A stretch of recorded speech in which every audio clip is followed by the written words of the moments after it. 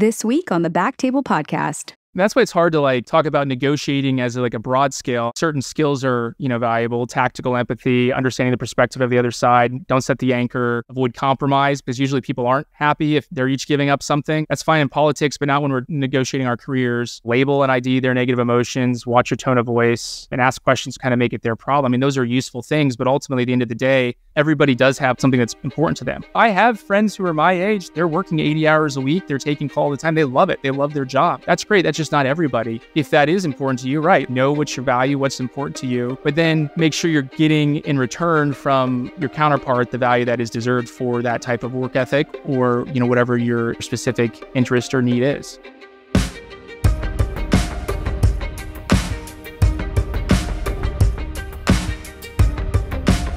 Hi, everybody. Welcome to the BackTable ENT podcast. We're a podcast that focuses on all things otolaryngology, and we've got a really great show for you today. Thanks for stopping by.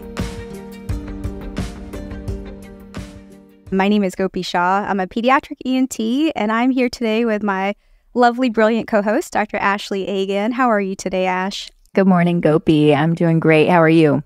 I'm good. I'm excited for our guest and our topic today. Yeah, absolutely. Let me introduce. Today we have Dr. Mark Royer, an otolaryngologist practicing at Family ENT Specialists in Evansville, Indiana. He is the medical director of ENTlocums.com, the largest provider of ENT locum tenens surgeons in the country.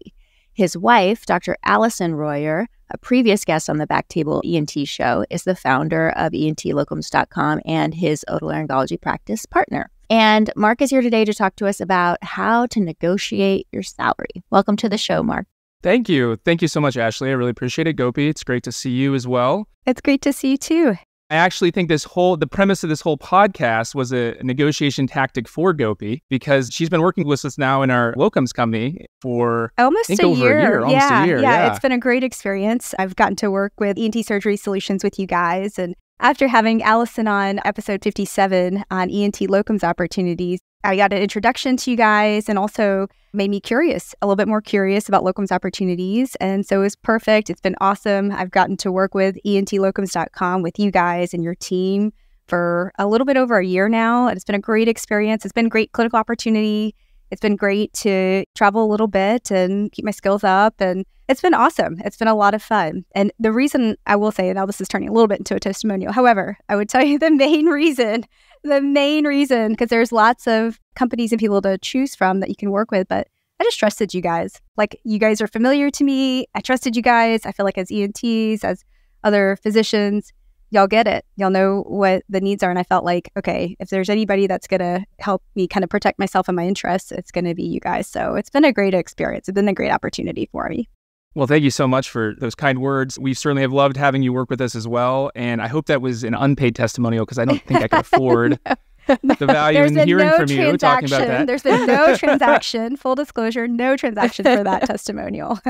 So yeah, when you reached out to us about potentially working, I think in the same conversation, you're like, I'm just terrible at negotiation. Actually, would you come on and do a podcast on negotiation? And then when we actually, when we started setting up a date and then I had to cancel that, unfortunately. And I really was dragging my feet to set up another time because I started to have some self-doubt because I had this one site in particular that I was negotiating with. And I was doing all of the items that I was going to talk about as kind of my keys to success. It wasn't working. And it was like going down. And so I was just like, I shouldn't be on this. Like, this isn't I don't have nothing to add. And sure enough, the day that we decided to set it up, they got back to me and took the offer. And so here we go. Give it a go. Hopefully we can provide some value. You're like, I do know a thing or two about this. Not much, but at least a little bit to make that deal land. But it's one of those things where when you are negotiating as much as we are in our business, I think about it, it's really easy to get tunnel vision and think, oh, negotiation is just salary or just call or just this one item. The reality is we're negotiating every single day in tens to hundreds of ways, right? Like last night I was negotiating with my daughter about what time she's going to go to bed. Are we going to read, how many chapters of Percy Jackson are we going to read, right? With Allie, where are we going to go for lunch? Like in micro ways all the time we're negotiating. And I think we think of it as this big scary thing where we have this really important meeting with a hospital administrator, but when it comes down to it, we're doing this all the time. Yeah, for sure. But before we get into it, we always like our guests to be able to tell us a little bit about themselves. So tell us about you. Where are you from? What's your practice like? Tell us about entlocums.com and how that became and where you guys are now. Sure. Well, I went to IU Indiana University for residency. I graduated around 2012. Allie was a resident with me. She graduated a couple years later. And when she got out of residency, we took hospital employed jobs doing general ENT. And that was a really great experience. We started a practice for the community. We were able to operate together a lot. I mean, it was just like it was really our dream job. And that was my first kind of foray into really actually negotiating a contract. And I felt a lot of pressure, right? It was like the both of us, it was our first job. And so we really worked together to hash that out and had a really good experience, I think, as a result of that. And I also learned a lot, like from that whole process. One thing, not to jump too far ahead, but I would encourage anyone who, when they're in those early negotiations, if they see any red flags or things that kind of stand out, to move on. Realize, don't ignore those if those are coming up. And we had a couple of different places that we were considering. And one, for example, we were pretty much the exact same ENTs on paper. And they offered me a salary that was like $50,000 more than Allie. And I mean, being huge women in otolaryngology advocates, even back then, it was like, wait a second, this is, and impressing them on it, and they weren't getting any reason for that. I'm like, okay, well, this is not a good situation, right? We have to go to sites that value us for the surgeons that we are. And that ended up being a great decision for a number of reasons. So not ignoring those red flags, I think, is really important up front. While we were at that first employed job, I started working on my MBA, and we had a number of factors come through. We had two amazing daughters, and when our youngest daughter was born, we were having issues with childcare, and our nanny got married and moved away. So we moved down to be where Allie's from, her hometown of Evansville, Indiana. And having that MBA, I felt pretty confident to start our practice. And the other thing we started doing was she had started a company known as ENT Surgery Solutions a few years before, and we really kind of dove into helping that grow. And so she had started that and was running that, and we really then had some time to get it off the ground. And that's where we started helping kind of what we needed. So when we were employed in practice, it was just the two of us. We were pretty much covering call 24/7. And whenever we have an international travel problem, so whenever we wanted to head out of the country or have a baby, like, who's going to cover your patients? Who's going to cover your ER? And so that's when we first learned about locums, and really thought that that was a service that a lot of ENTs would be needing, because a lot of the independent groups of 4 or 5 are being bought out by hospitals, and then would have, through matriculation or whatever, maybe 2 or 3. And so they're on call Q3, Q2, and that's really not sustainable for the long term, especially when you're grinding it out trying to generate RVUs.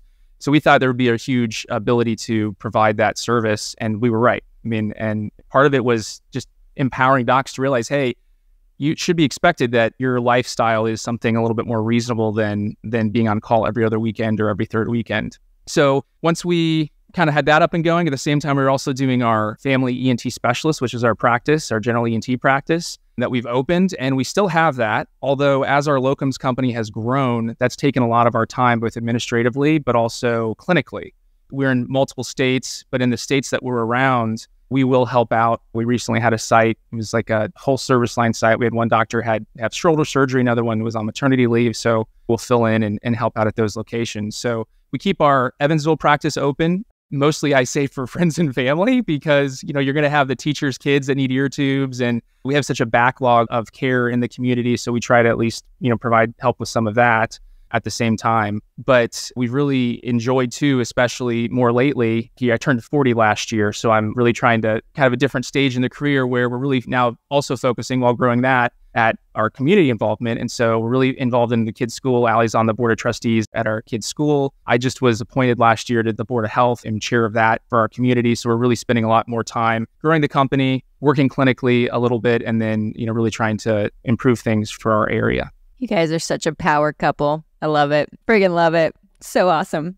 It's amazing. I love the community involvement that you each have, because as physicians, I think we get so caught up in our practices and our clinical practice that we forget that we have a broader impact. There's a lot of translatable skills and, public health needs that we can contribute to, whether it's through education or in the public health sector. So that's really awesome. Congratulations to you guys. Yeah, absolutely. And especially as like physicians, right? Especially when you're in an area where there aren't a lot of physicians, like it really is, I think, valued input. So I encourage anyone who has that ability to, the time, that's the hardest part, right? Is the time. But I think if you can get in there, your kind of knowledge base and skills as a physician are greatly appreciated when you have the time to give back. Otherwise, it's just realtors kind of running the politics. No offense to realtors, but a lot of realtors in local government committees.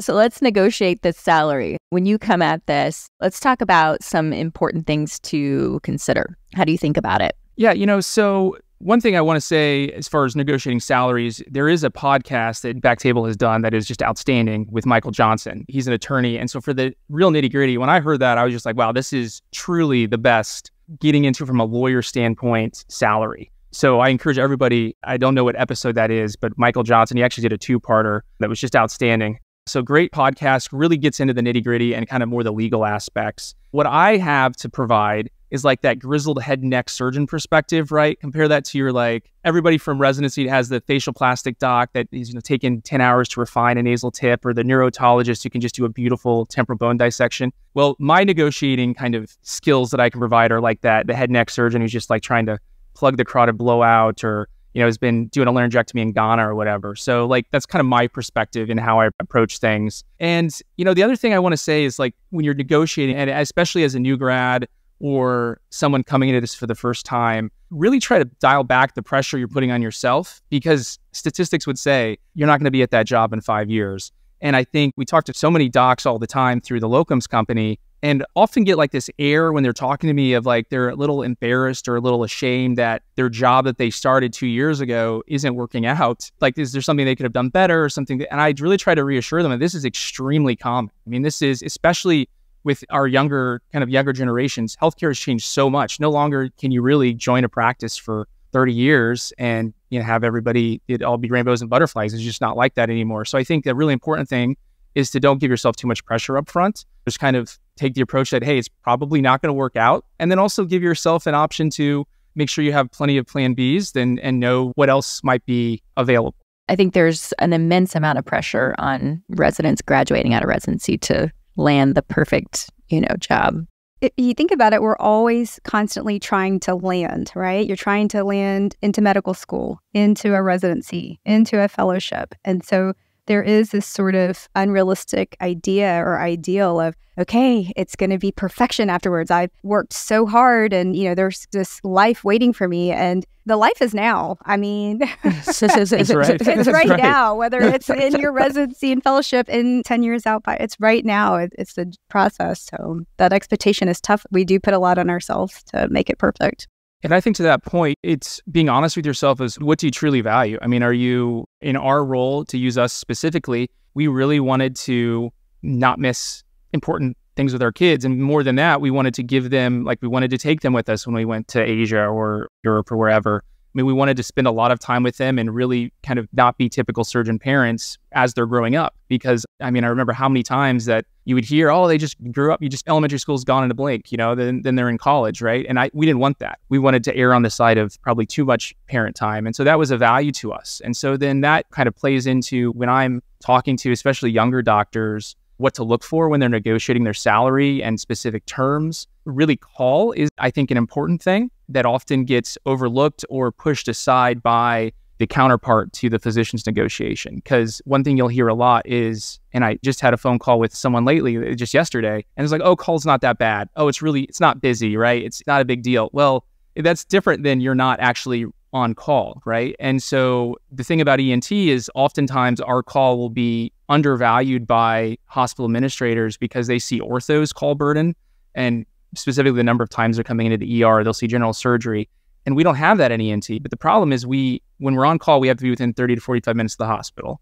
When we're on call, there's always that potential to be pulled away from our kids' birthday parties, which happened to us when we were even just the 4 years that we were in the hospital employed job 3 times, right? And for a level 3 hospital. And we're just leaving in the middle of the big birthday party that has everybody there. And so call is a burden. And then you have life-threatening things, right? Even if you're not covering an ER, you have tonsil bleeds that you have to deal with. So I think call is one of the, single biggest issues that I see as a disconnect between what hospital administrators value and what our kind of, I'd say, millennial and Gen Z docs coming up value and kind of understand as an issue. Because it's not just okay to say, hey, I'm on call, but it's not that busy, right? You're still getting calls in the middle of the night. You're still then having to do a full clinic day the next day. And we also are competing then with our amazing senior colleagues who really just ground it out. I mean, for years, for decades, they would be on call all the time. They didn't care. At least they didn't complain about it, right? And so that's depending on every site's different, but sometimes I'll get into a hospital system where I don't even think appreciate the amazing like senior doctors that they have. These guys who have just like not been complaining. They've just been doing it. They've been coming in whenever, wherever. Their entire life is their practice in their hospital. And if that's you, that's great. Like I wish I had that, ability to derive that much pleasure and satisfaction from just my job, but I don't. We enjoy our kind of hanging out with our colleagues and spending time with our family and doing these other things. So, I think call is something to be very aware of when you're negotiating. And then the other ENT specific item is work RVUs. And all of the discussion I hear in work RVUs is related to the number. Oh, how much are you getting per work RVU? Are you getting 50? Are you getting 70? Are you like, and with ENTs, we have such a unique specialty that what's way more important than that number is how they're calculating it. And by that, I mean is we have unique situation in that our ear tubes are bilateral, right? It's pretty rare we just do one ear tube. When we're doing kids, we're doing bilateral. A lot of our sinus cases are bilateral. A lot of our cases, sinus or otherwise, are multiple procedure codes. And the way they calculate that, how much credit they give if you're doing bilateral multiple procedures can make it, hundreds of thousands of dollars of difference over what someone's expecting to be paid with their bonus versus what they're actually made. It's really important to have those conversations and make sure you find the person who's actually calculating it. I just recently, last week, was talking to a doctor and I dug into them kind of more as a favor. They were like a friend and they were like, I asked to speak to the person that manages that and kind of calculates that. And that was very hard to find. And even that person didn't really understand it. And when I actually looked at it, I realized they were never getting any credit. I'm not talking about they were getting reduced credit for bilateral. They would do a bilateral ear tube, they would just get paid for one ear tube. They would do a bilateral maxillary antrostomy, they were just getting paid for the one, right? And I was like, what's going on? I was like, oh, there's no, in our computer system, there's no place to put the modifier and no way to give credit for that, right? So for 3 years, he's just been getting like half credit for all of this stuff. So I think RVUs and ENT are really important. Not only like, how are you getting credit for bilaterals? How are you getting credit for multiple reductions? Because if you're making 55 versus 65, that difference is going to go away very quickly if you are not getting credit for half of what you're doing. So those are kind of the things when I'm looking at considering and how you want to negotiate your salary in specific terms related to our field that I really encourage ENTs to pay attention to. But before you go into vacation, so there's not a standard across hospitals on how to calculate the work RVUs? There is not a standard across hospitals. It is as variable as just about anything in medicine. I have been really shocked to see that. And I think it's so hard to understand. People can understand, oh, there's so much work credit for this procedure. But what gets really complicated is even like general surgery, they're just doing like one cholecystectomy. It's not like rarely do they have multiple. They're not doing bilateral cholecystectomies, right? They're not doing, rarely doing multiple procedures. But with us, our bread and butter is going to be, we'll either be doing like ear tubes, which is a bilateral case, or we'll be doing tubes and tonsils, which is a multiple procedure and a bilateral. And so it's very rare that there's consistency in how it's documented and recorded. And there's even like debate. Like I used to kind of be really hardcore. Hey, you have to give full credit for this, right? As a surgeon, I'm doing the same work. That's what we're getting reimbursed for. We're doing two ear tubes as one ear tube. It's the same procedure. I just moved my chair over. But I think that debate has pretty much been won by the people that say, oh, we're getting a 50% reduction for bilaterals, so that's going to be reflected in the RVUs. It's not true everywhere, but what's really concerning to me is that I'm seeing more and more sites, docs that are like, this isn't making sense. And I think it's because they're just not even paying attention to the bilateral side. Depending on your practice can really make a huge difference. So just making sure that in the place that when you're talking to them and negotiating with them, they actually understand. They can actually have the person that they at least give you enough respect as a potential physician to find you the person who can answer those questions to your satisfaction, I think is really important. So in terms of negotiables, we've talked about call and work RVUs. Is vacation time as much of a negotiable? Yeah, totally. I kind of chalk that up to like call, like as part of under the call thing, because if you're on call all the time, you're not gonna be able to take any vacation. Actually, before we kind of worked it out, I was on call on Christmas Day. I was charged paid time off because I didn't have to come into the hospital. So I think vacation time and negotiating that is very important. I think if you can figure out the call component of that, then most of the time, the paid time off, and we're talking specifically employed jobs, right? Because if you're gone, you're not generating RVUs. So I think it comes down to, if you want more vacation time, try to not make that as some of the capital that you're burning. Because ultimately, once you're off that guarantee, if you're gone half the year, you're going to be generating half the RVUs. So they shouldn't give you a pushback or deduct, assuming your call is covered, your partners are okay with it or whatever. Call, how the work RVUs are calculated. Vacation time, I think, is important. I really encourage docs to not focus on low rent issues, like, for example, CME, right? That's usually pretty standard. I don't want to burn a ton of like time negotiating. Oh, am I going to get 6,000 versus 4,000 for CME? I mean, that's really kind of a small thing in the big scheme of things. If that's really important to you or how that's used, I really encourage docs to kind of focus on those bigger things. So if time off is important, then what that requires is, okay, making sure, let's say you want to take 12 weeks off a year, like a lot of our anesthesia colleagues do. Okay, well, make sure we have it in that contract, who's covering the call, right? So they're not saying, oh, you're not on ER call, but well, who's covering my patients, right? Depending on the situation. So that the ER call and practice call is managed, and to make sure that your RVUs are being calculated fairly and at an appropriate number so that you're not taking a huge hit in that year you come off your guarantee and you're gone 12 weeks throughout the year. Moving on to talking about salary. When I think back to when I was kind of negotiating and stepping into my first job, trying to figure out what's an appropriate number for salary is really tough, especially because you have, you get these flyers in the mail and you get these text messages and emails about like, move to Arizona and you're going to make 7 figures, blah, blah, blah, all these, lucrative promises. And you're like, oh, well, is that what's, normal? Is that the standard? And then you might have other smaller practices that are offering maybe a smaller salary at the gate, but long-term potential for more growth. So it's very overwhelming to try to be like, where's the right number to start with? How do you think about that? Yeah, that's a great question. So to quickly answer the question, I view a ballpark these days as like 300K for academics, 500K for private practice, right? Should be within those ranges somewhere. And this may be dated by the time this podcast comes out and people may be thinking you're crazy, but I think generally just from understanding the market, I think that's generally the right now. I mean, and that obviously that, depending on where you move, the geography, that can vary widely. If you're in a really cool place versus, an even awesomer place like Evansville, Indiana, like that can vary dramatically. But that's a general ballpark. The issue we run into with salaries, especially in employed positions, is something called the Stark Clause. And Michael Johnson talks about this quite a bit in the podcast. But it's the idea that a hospital, when you're employed, they can't pay you so much. There's a certain limit to how much they can pay you. They have to pay you what fair market value would be for your work that you're doing.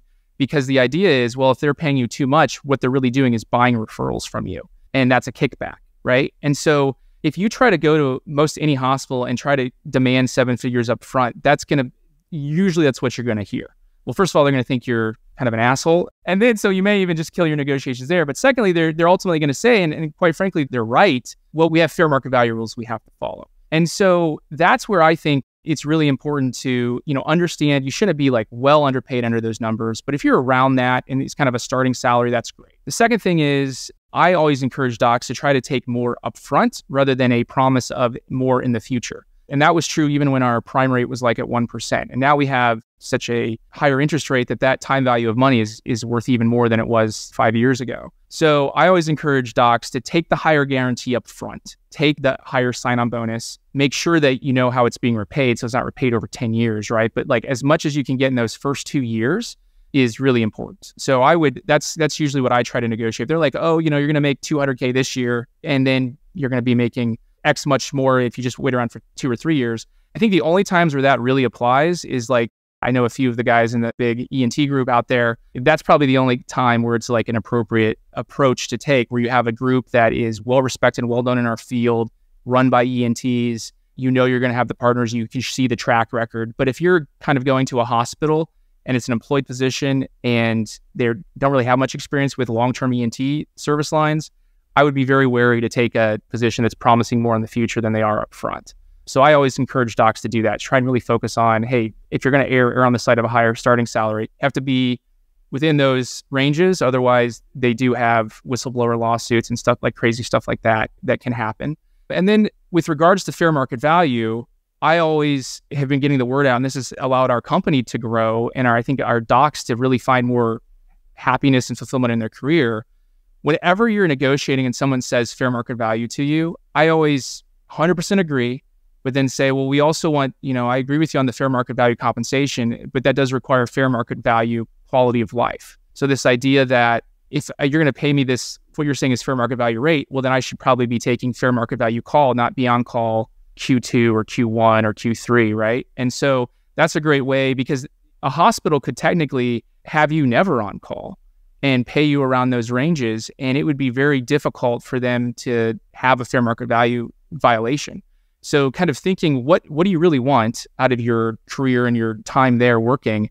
If it's a better quality of life, if it's more vacation time, like that's a great way to take an employed job because they do manage the overhead. You don't have that overhead burden, but really kind of trying to just take some time and figure out what is important, and then figuring out, understanding a little bit what the other side of the table, their limitations are. Usually it is salary. That's the kind of the main thing. They can't show this really high salary. And Gopi, I know we had corresponded before. You were asking, well, what includes compensation or salary? It's everything. They include your sign-on bonus, your CME, if there's any like forgiveness of loans, your guaranteed salary.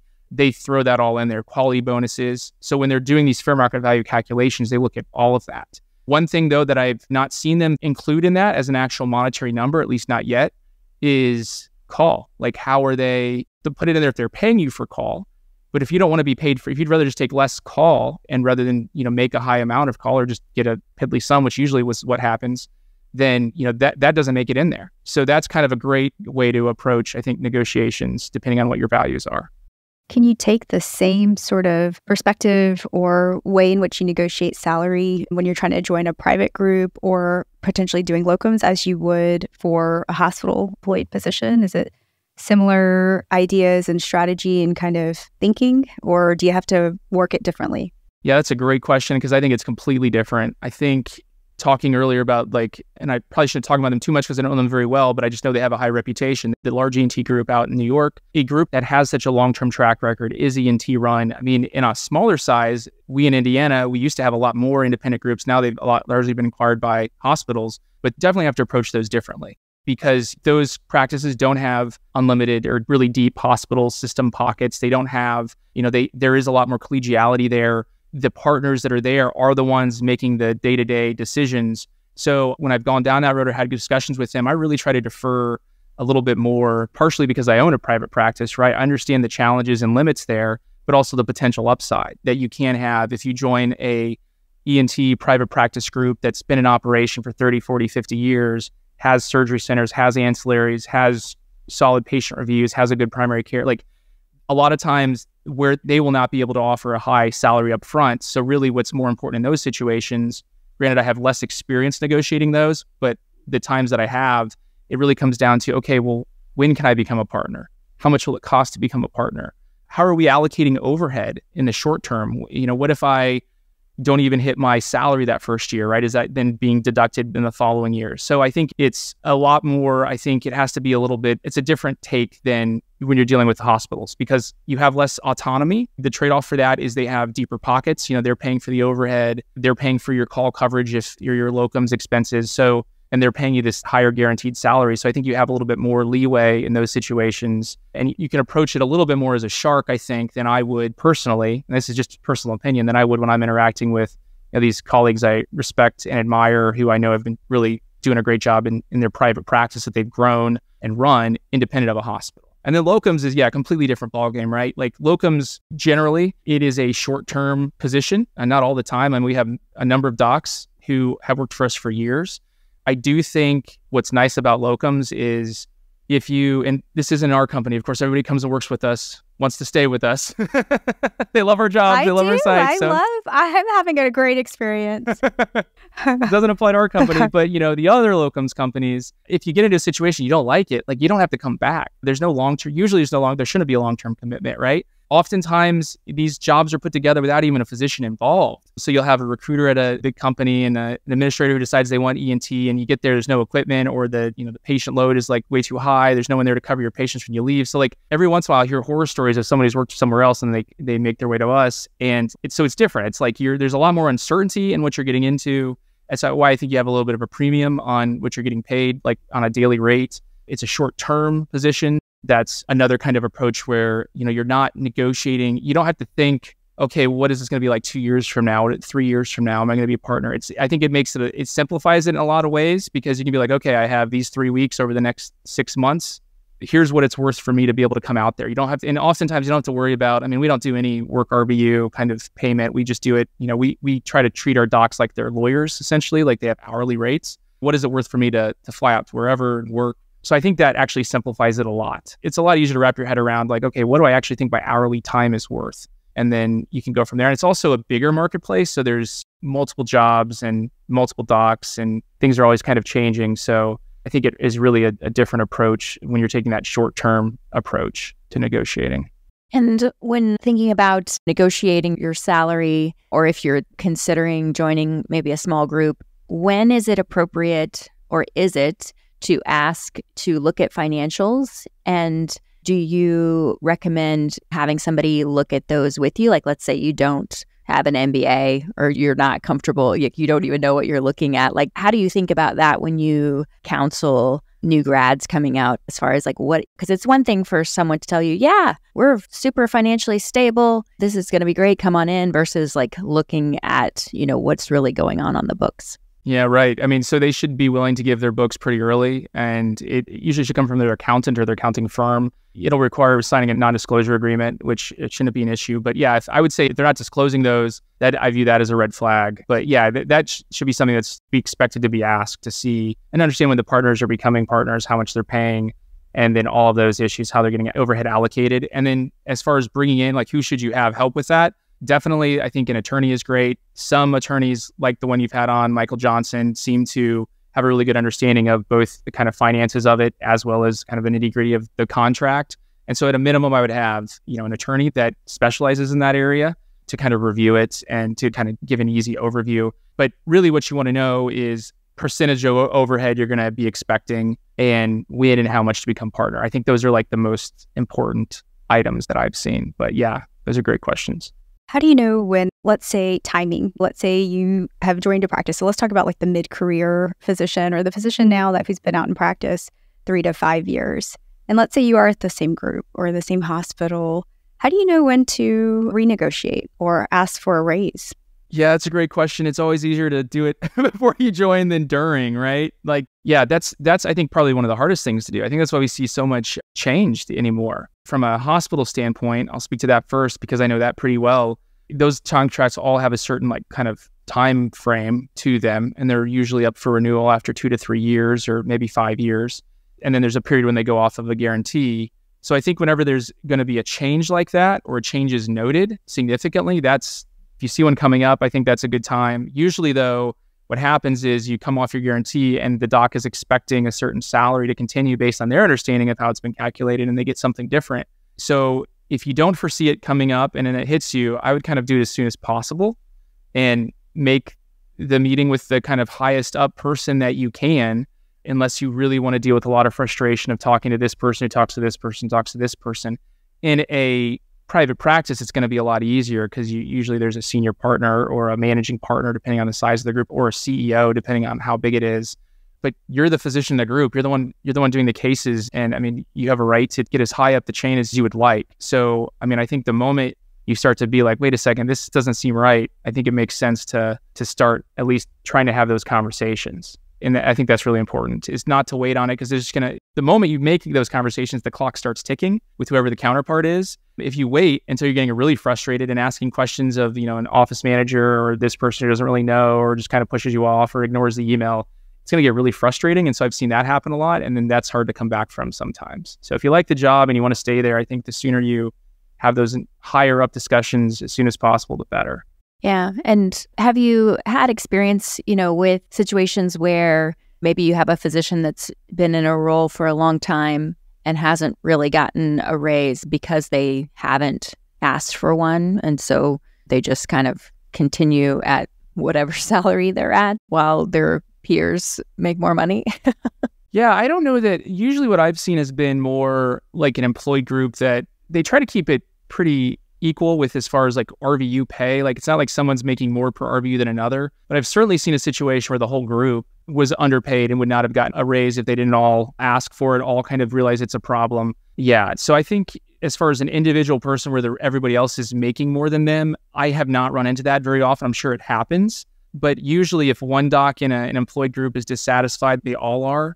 Certainly there are, like with independent practices, I've seen situations where one partner is getting less overhead allocated or feeling like they're getting a better payer mix, right? So those type of squabbles happen all the time and I feel like in those situations, I see it a lot more actually in ortho than in ENT with my friends that are ortho docs. Everybody feels like the other person's making more than they should. So we're, I think, a little bit more chill in our specialty, but I think typically it's an issue where the whole group is getting undercompensated compared to where they probably should be, or made to take more call than they otherwise should.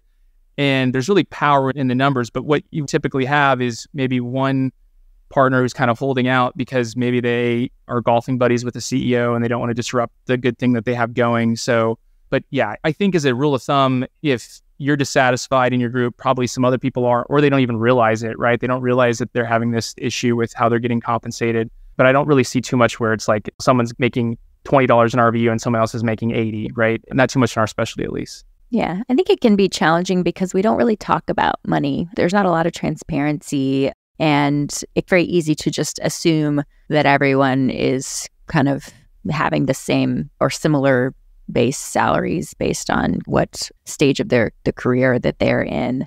What if you're told that something is non-negotiable? Or if you're told, oh, we can't raise your salary by that much, like we're only allowed to raise it by this much per year, like that's just too big of a jump? Yeah, well, so that's a great question, Ashley. So nothing legal is non-negotiable, I think, is typically what I've found to be true. It really comes down to their motivation, their creativity, and their basically their desire to continue to have the ENT or the doc on their team. The one thing with salary where you run into it being legal or not has to do with, as we talked about earlier, fair market value.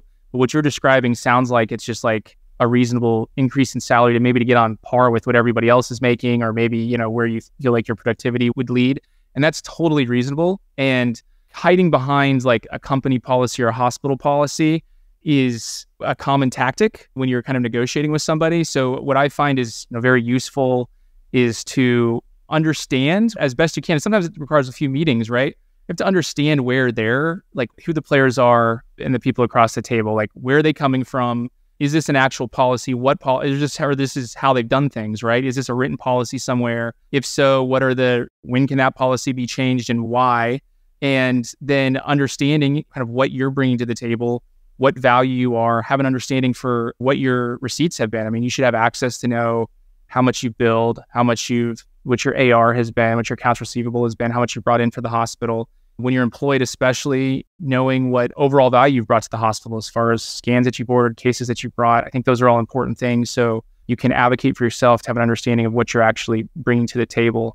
And then when they say it's non-negotiable, I mean, I think that that's usually not true. If it's a legal thing you're asking for, it's just limited by their creativity and their desire to have you on board. And what I find, though, I advise our docs to never take it personally, because we are becoming a commodity rather than a valued like asset. Physicians are viewed as, oh, well, whatever, I'll just get another one, right? Like, that's not true in our field anymore. It is very difficult to recruit ENT. So understanding that, I think, is important. An MP or a PA are great additions to our teams, help us extend our care to patients, but they're not going to the OR and doing cases and managing tonsil bleeds and doing urgent trachs, right? So like, we are a valuable asset to hospitals, and we're not as easily replaced as I think sometimes administrators may think. But if you're told something's non-negotiable, I always recommend having a plan B and knowing that, hey, it's hard to not take it personally, but usually it's not. It's usually kind of a misunderstanding from the other side thinking, oh, we'll just recruit in another one, no problem. Even though I think that's not always true. Sorry, I'm kind of a pessimist when it comes to negotiating these days. No, I think that brings an important point of how we leverage experience that we come with, or whether it's subspecialization or, hey, your experience, maybe you are 5 to 10 years out, 20 years out, and you have experience. That's something to leverage and to be able to kind of use to your benefit to show the value that you bring. Perhaps it's building a service line. Perhaps it's having built a large program or a practice. I think all those things are important, and those aren't necessarily replaceable. And you can use that as well, right? In terms of bargaining chips. Absolutely. Yeah. We're not often, as physicians, we're not Allie struggles from this a lot, right? I mean, she's like the valedictorian of her med school class. She has a woman in otolaryngology endowed lectureship named after her. But like, she never, like, I was like, man, if I had a quarter of her talent, I would be talking about that all the time, right? Most physicians are not good at, I think, self-promotion, right? It goes against the kind of altruistic way where we're really, I mean, think about just your training alone, like the sleepless nights, the hard work, the lack of pay, and this true like care of trying to make yourself better, trying to learn better, trying to care for patients. So we are not trained to self-promote, to be able to explain what our value is and why it deserves recognition or compensation to a level that's appropriate and fair. So that's exactly true. And so I think that's like, it's like anything. You like, the more you do it, I think the easier it gets. I try to keep like a little, especially certainly when I was right out of residency and employed, would try to keep a little list of like, yeah, things that I was kind of proud of that we had accomplished, right? Bringing the first this case or the first that case, or patient feedback and thank you notes that have been received. Like, I think that all is important just to show, hey, this is the value that we bring beyond. I mean, hell, if you're bringing a ton of cases and your numbers are there, that's one thing, right? That usually speaks a lot. But if you have these other unique attributes that you bring, especially if you've had, you know, like, oh, I started an amazing ENT podcast that is pretty much the best podcast out there, right? Like, so like all of those things like add together Not to... paid to say. Yeah, right. We sell awesome t-shirts and sweatshirts at our merch store. Like, yeah, like all those things can be used to help when you're having those meetings and trying to show your value, especially when there's a huge disconnect between what your compensation is and what you think it should be. So how do you do the dance? Meaning, how do you get comfortable talking about it, going back and forth? How do you know when you should stop and walk away, or you take what they give you, and what questions to ask? Am I asking too many questions? Am I asking the right questions or enough questions? So I've investigated or read a lot about negotiation starting back when I was starting our first contract negotiation. And there's been a lot of good material out there. There's a lot of good podcasts out there. There's a few good books. The one I really like, and kind of like the one that I think jives most well with me and I've had the most success with, is he's a former FBI hostage negotiator. His name's Chris Voss. He runs something called the Black Swan Group, and he has a book called Never Split the Difference. Right? Yeah, heard of it? Yeah, it's a great book. I mean, I think that is a resource that I would highly recommend. It doesn't always apply, but it in a lot of ways it does to what we're doing, and even just when we're negotiating with our patients over like getting them to follow an LPR diet, right? I find that I've used a lot of those techniques. He has like actually 10 things that he uses. I use about 4 of them kind of almost daily now. So never split the difference. So basically the points that I have taken away from that are, you know, you want to understand the perspective and emotions and use what he calls tactical empathy, which is, it's not this idea that you're just kind of completely fake, but a little bit it is, right? You just want to make sure that you forcing yourself to kind of understand who I'm negotiating with, what do they value, what do they want, how desperate are they, what's their budget like, what's the morale of their partners, like understanding these things is really important. And then labeling and identifying like negative emotions or issues they may have, right? An example of that would be, now you've understood, you've done the background research, you know how well the ENT department has done, you know how big of a budget or shortfall your counterpart has in their thing. And so you think they can pay you more, right? You think there's plenty of room for an increase in an RVU or an increase in a salary. Well, then labeling what you think their negative emotions are towards you is a great idea. So for example, like, I know you think I'm an overpaid doctor. I know you think I should probably suck it up and just take more call like Dr. Smith used to, right? Like actually labeling those items I have found to be pretty helpful, because otherwise it's this kind of weird unspoken tension. It's almost like naming the elephant in the room, but in a very collegial way. So labeling and identifying those emotions. As far as actual number, like if you think you should be paid something, never set the anchor is kind of the idea. Never give a number if you can at all avoid it. And the more experienced the person you're negotiating with, the more likely you are going to be to give the number first. But that's a really key thing, because if let's say you think you're underpaid by $100,000 in your salary, you don't need to actually say that, right? You just say, I feel like here's the value that I'm bringing. I know you think I'm an overpaid doctor. I know you think I shouldn't be complaining about this or that, but here's the value that I'm bringing. Here's why I think I should have an increase. How much would you more like to get paid? That's a question to defer and avoid as much as possible. Let them bring it to you, because then you've actually kind of set, you do not want to negotiate against yourself. And it's extremely common and easy to do. You'd be surprised sometimes if you're setting the anchor, how much can be behind. Because if they hear like, oh, I think $100K, like, great, we were thinking $250K more, right? Like you're really underpaid. So that's an important one. How do you do that though, Mark? Like they throw the ball back and say, okay, well, what do you want? Like, how do you say, what do you want to give me?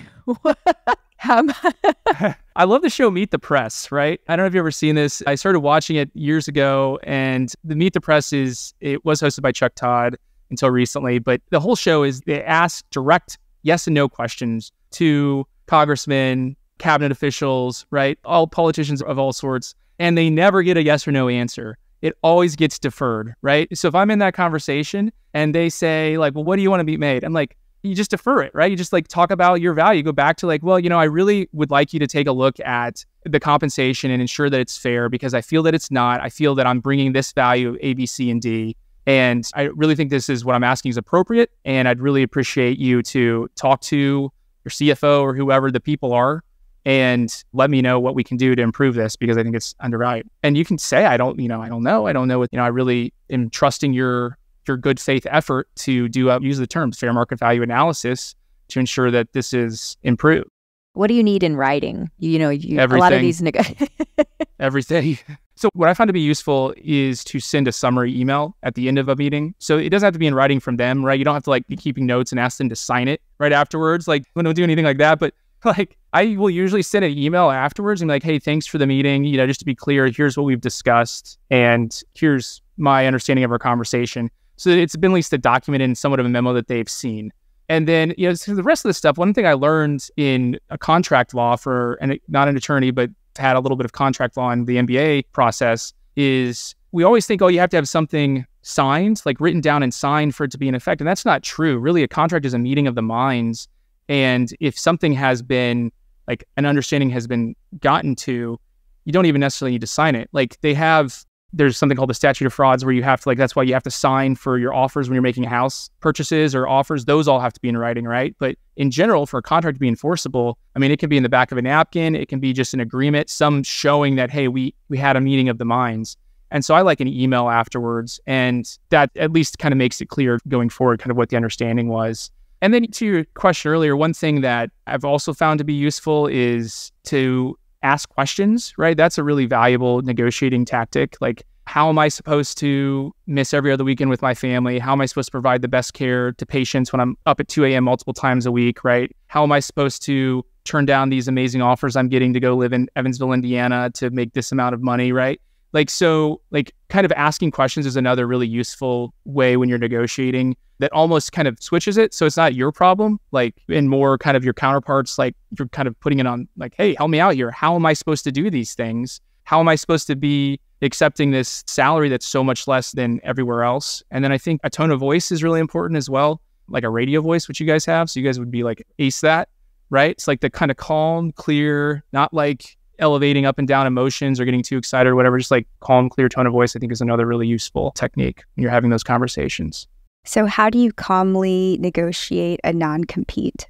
Yeah, non-competes. That is a hot button topic these days. And I have a little bit of split feelings about it because I do understand, especially depending on the specific community, the reason for non-competes. But I also think we have gone completely way too far to the extreme. So there's been a lot of talk of them going away. So I think the most egregious example I've heard of was Jimmy John's apparently used to have a non-compete in their employment agreements so that their employees now they make probably a little bit more than minimum wage, but back in the day, minimum wage, weren't even allowed to go work at a Subway, right? That's ridiculous, right? That doesn't make any sense. So I would, with non-compete clauses, those are going to be one of those things that to get it taken out completely, I think would be extremely difficult in a lot of situations, as long as they're legal, and they may go away. They may not be legal much longer. But I think there's usually not a ton of sympathy for doctors in those situations. I think if they're going to legislate it away, this is just my years of Meet the Press listening. I get the sense that it's not going to go away for physicians because there's a lot of competing interests, especially among hospital associations and et cetera. But I have found a lot of success in, rather than saying well, I'm not signing a non-compete, to be kind of a little bit more reasonable about it. And I think you get a lot further. So for example, why don't you want to sign a non-compete, right? What are you concerned? If you don't work at this job, do you think that you might do private practice, right? Do you think you'll set up a shingle? Well, that shouldn't be any harm to them as a big hospital system for you to set up a solo private practice. Do you think you might join another group across town or a little outside of town? What are the hospitals you're looking at? So I think having that understanding, if there is a way to not just have it kill the deal, while having in your mind a really reasonable plan B that you'd want to do and make sure that's accounted for is reasonable. I've successfully like brought in for some like locum companies, like there'll be, you know, sometimes you get those cities that are right on the state and they have like the little dual state or tri-state areas. Like they will do like a 30-mile radius or counties that kind of spread out. And so cutting it off at state lines, I've had success with, especially when we have like clients nearby. So I think that you can try to get rid of it. If you think it's not that valuable to the counterpart that you're negotiating with, oftentimes they want to have it in there because it's going to be a lot easier for them to sell their contract to their CFO or their CEO if they're saying, hey, no, we have a non-compete, we just altered it a little bit, as opposed to they refuse to sign a non-compete, right? That often might be a deal breaker, which is fine if you can't do it. If it's like you're set there, you can't move from there, and your only option be to be jobless there or have to travel, then that might not be the job. But the other thing to know is we've had a lot of docs these past few years who have been working out in like long time non-compete, like a year or 2 years. And not to pump up like locums as an alternative very much, but it has been a really, especially some of the jobs that they've left. I mean, they had to stay there for their kids. They've ended up making as much doing locums like part-time as they, you know, or more than they did for working full-time and taking a ton of calls. So keep that in mind. There are other options besides just having to be jobless in that community. It's not ideal, so that's why I'd say try to tweak it rather than actually cancel it would be usually the option I recommend. As we round this out, thank you very much for taking the time to go through all of this. Thanks for having me. I go back to your comment about taking your own personal inventory of your values, because I think with every step that we talk about, it's like if you go back to that list of what's really important to you, I think that really helps give you perspective about what's worth fighting for, what's worth, you know, like give on this to kind of keep sacred what's important to you. Yeah, absolutely. And that's why it's hard to like talk about negotiating as like a broad scale. I think certain skills are, you know, valuable: tactical empathy, understanding the perspective of the other side, don't set the anchor, avoid compromise, because usually people aren't happy if they're each giving up something, right? That's fine in politics, but not when we're negotiating our careers. Label and ID their negative emotions, watch your tone of voice, and ask questions to kind of make it their problem. I mean, those are useful things, but ultimately at the end of the day, everybody does have something that's important to them, right? Probably people have listened to me talk about my, you know, desire to hang out with our young children all the time and take them everywhere, and that's their nightmare, right? I like understand that. I get that. I know I have friends who are my age. They just love, I mean, they're working 80 hours a week. They're taking call all the time. They love it. They love their job. That's great. That's just not everybody. And so if that is important to you, right, like you said, Ashley, like know what's your value, what's important to you, but then make sure you're getting in return from your counterpart the value that is deserved for that type of work ethic or, you know, whatever your specific interest or need is. Mark, thank you so much. Thanks, Kobe. Yeah, no. For our listeners who want to check out Michael Johnson, episode 107, How Do I Negotiate My Physician Contract? There's a part 1 and part 2 that was hosted brilliantly by Dr. Varun Varadarajan, so please check it out. And of course, please check out episode 57 with Dr. Allison Royer on her experience in building ENTlocums.com and ENT surgery solutions to learn more about the locums opportunities. And thank you again for coming on. Thank you. Awesome. Thanks. Thanks so much, Ashley. Thanks, Agopi. Appreciate you guys.